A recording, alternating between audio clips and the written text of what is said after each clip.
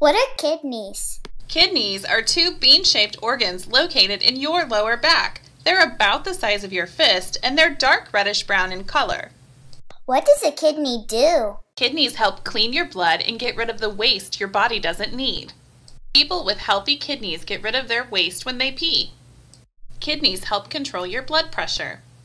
They also make red blood cells, keep your bones healthy, and they help control how much fluid stays in your body and how much leaves. They help you pee.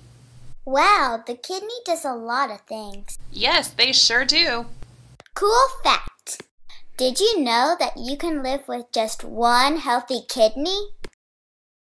Does everyone have the same kidney disease? No, some kids are born with their kidney disease and some kids develop kidney disease as they grow.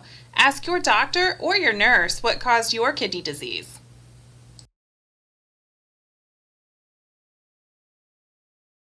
Now I have a joke for you. What is the bladder's favorite song? Let it go.